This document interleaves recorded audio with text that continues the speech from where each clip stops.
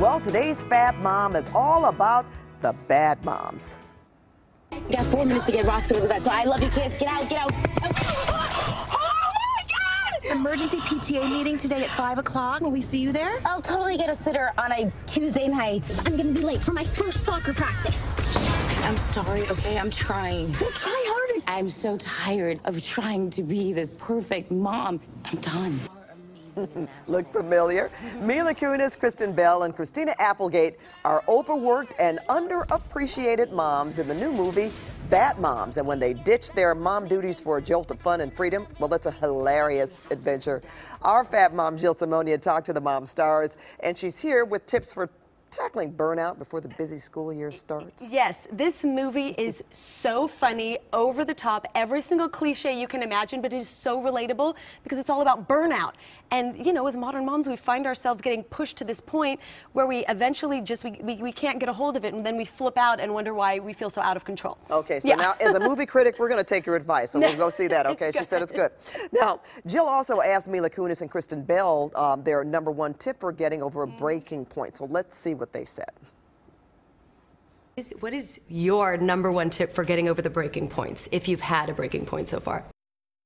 If you've had a breaking point, you get your girlfriends together. I really do think having like a group of friends is so important. I have an amazing husband, I have an amazing family, but I so rely on my group of girls. Because you're on this trail, you have to remember I'm an autonomous woman who needs friends and wants friends, and I need to be a wife, so have a date night. You have to remind yourself of how to put your gas mask on first.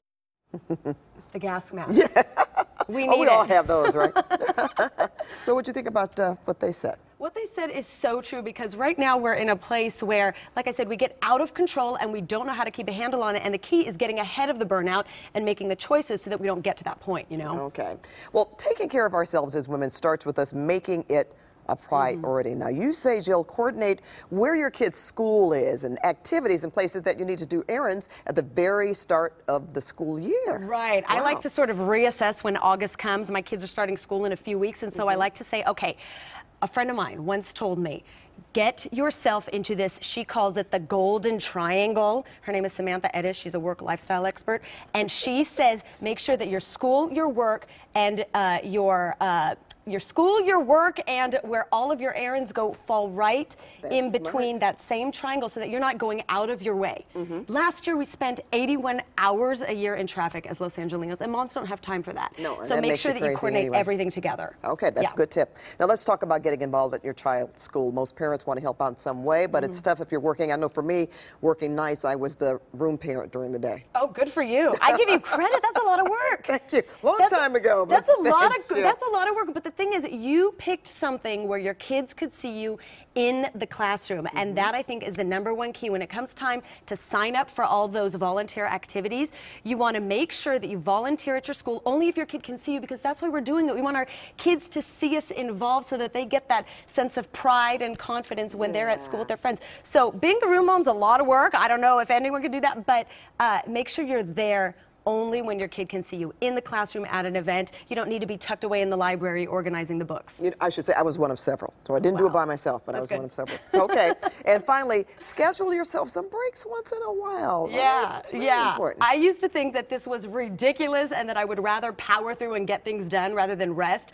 But research shows us that we do, in fact, need rest to refresh our brains, because that's how we're going to be productive in the long run. And my latest thing is on Sunday nights are for me.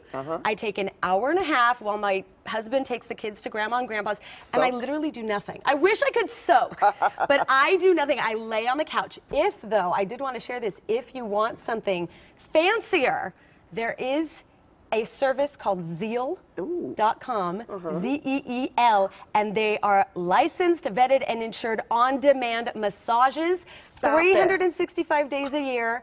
You can go online or go on the app. They come to your house. Nobody knows you're getting a massage but you. And I mean, it's really incredible. Yeah. This is the most important tip ever. But thing is, just relax. You have to schedule that time because it really does add up. I felt it the past few months. Oh, gosh. Oh, we love you, Jill. Thank you. I love you. And we will have more on Bat Moms and some local services and tools to help avoid burnout this Friday morning on our news from 4:30 to 7 a.m. And you can always ask her anything on our CBS LA Facebook page. Always good to see you, Jill. And we will be back here next week, next Wednesday at 5 o'clock. Hope you enjoy this new set. Isn't this great? I do. Okay. I love it. Paul, back to you.